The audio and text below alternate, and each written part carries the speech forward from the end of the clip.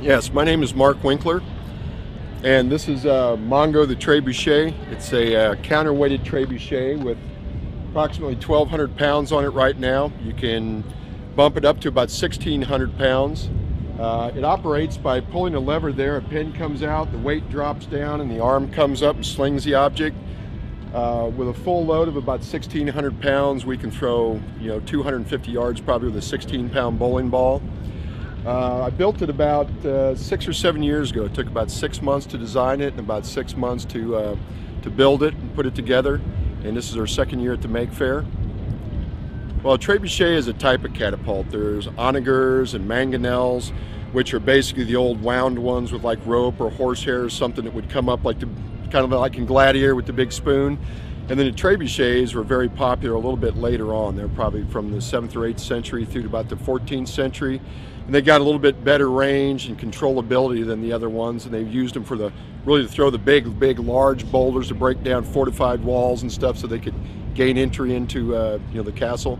You can throw 250 to 300 yards with 1,600 pounds and like throwing a 16-pound bowling ball or 16-pound watermelon. Oh, sometimes they tear apart. Sometimes a watermelon or a pumpkin will fly apart in the air. That's known as making pie. So a lot of times it's just a spin. Mine puts a a sharp spin on it like a football throw. So a lot of times a hydraulic pressure inside a melon will tear it apart. It'll just blow up in the air. Or sometimes the catapult actually just its G-force rips it apart. 20 to 25 Gs. It pretty much implodes. You actually see like about a 20-foot ring, kind of a shock wave when it hits that hard, and there's nothing left but just pink mist that kind of floats away in the air. Probably the fireballs that we do.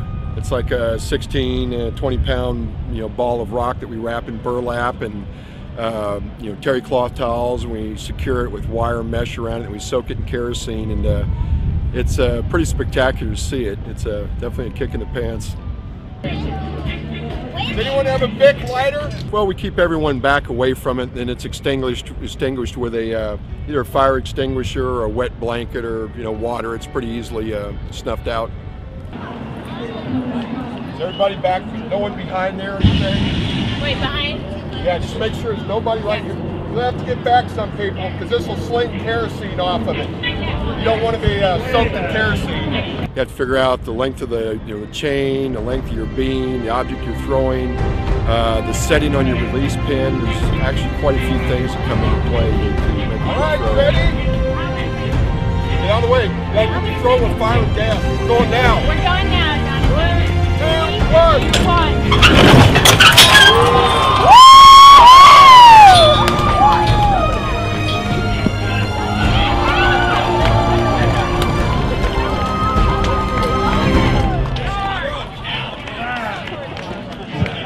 One time there was a woman that was in the crowd, and there was about 15 other women, about 15 other guys, and we threw it, and everyone jumped up and went crazy, and the lady stood up and goes, "So why did you build this weird thing?" And about 12 of the 15 ladies jumped up immediately to my defense and said, "Hey, if our husbands want to build one of these, it's fine with us. We thought it was cool." So she just kind of humbly sat back down and shut up.